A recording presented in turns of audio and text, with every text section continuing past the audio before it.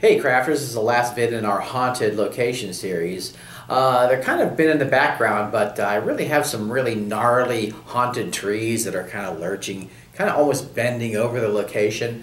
They give it a really nice feeling, but they're kind of hard to see in the videos that I've shown so far. So we're going to focus on those, and we're going to work on those trees in this vid. So let's go to the table and get to work.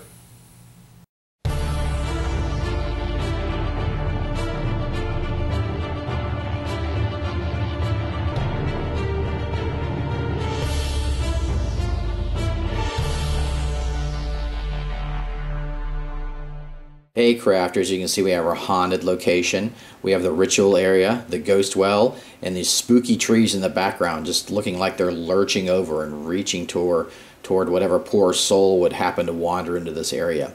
This video we're going to feature creating the trees, and the next video we will finish up the trees. Now make sure you check out the rest of the videos in this haunted location series to see how we made all this creepy area, and let's head to the table. Like a lot of trees, I'm going to start with a toilet paper roll, but I'm going to cut this in half, okay, because I want the tree diameter to be smaller. And I'm going to crinkle these up a bit because I want it to be a gnarly tree. And I'll just kind of squish those with my hand, kind of twist them a little bit. I want a nice texture on there. And then I'm going to roll them up, but I want the tree to be taller than a single piece, so I'm going to glue the two together with a hot glue gun. And I'll just glue that edge there. And I'll start gluing the rolls themselves together and holding it so that it hardens up and it makes one object. So now I've got my tree trunk, and I'm going to twist it and bend it a bit so that I can get an interesting shape on that. The idea is to have these trees kind of bending over the table. So there we go, got a nice shape there. Very gnarly. Okay. Now I'm going to take my glue gun, kind of fill in a little bit of the tree.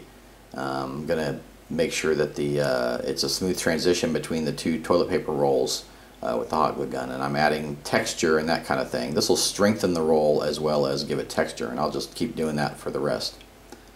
Okay, so now I want to add some limbs, and I've got these sticks that are kind of tapered on the end, and I'm going to bend them in three parts and lurch them towards where the haunted location will be. So I'm going to pick different spots on the toilet paper roll and just glue those. Preferably you want to pick a place that's kind of got like a niche in it, so you can kind of shove the stick in there, but that's not totally necessary. You can, the glue gun the glue will hold it on plenty well. And get another one on there. So just bend that, and really getting a gnarly look. So now I've got these plastic plants I'm going to use, and I like these because they don't have leaves on them. I just found these. I found a plant, this plant for $1.50 at the store, and I'm going to just cut some of the pieces off so that I can make the branches coming off these limbs here. So I'm also going to kind of fill in the limbs so they don't just look flat. You don't want to just look like a flat limb. You want to add some texture to it. So that was what I was doing there. And just keep gluing these on and get a nice creepy look, like the tree is reaching out to grab. I really like that look. So just start filling in those limbs on both sides of the stick so you get a nice texture as well as strength. And we'll fill that out some more and add some more plastic plant to this. Now I'm going to do an interesting thing for the roots, and I'm going to use these paper towels. Now you've seen me use these before, but I'm going to do it in a different way than I have before. But what I need to do is I need to twist these off, and just twist them off to look like roots. So it's basically a tapered piece of paper towel. And I'll just keep making these. I want to have enough for the roots in varied sizes. I want to have enough for the roots of the plant. Okay, now I'm going to use this rather large washer. And this is like 1.25 inches wide, and I'm going to glue the tree to this, and also a piece of cardstock or thin cardboard, and I'll just glue that to the center of the washer, and this will give it a nice weight so it won't be tipping over all the time. So you can see the limbs. I added more limbs to the tree too.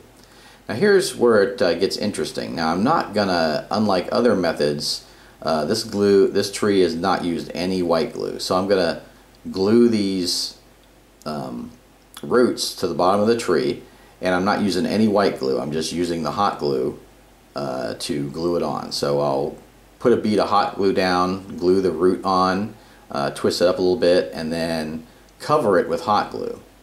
So it'll give a nice look to the tree. I want some gnarly roots on there too. And this is a great technique you can do. This is essentially a glueless tree as far as white glue. Okay, so it's starting to fill out. I really wanted to show you how this filled out. That's why I'm showing you the whole thing. And see how that's really coming together. Looks really great with those roots going down. And they're totally covered in hot glue. I'm just covering those pieces in hot glue. And yeah, now I'm just filling in all the cracks with hot glue and everything.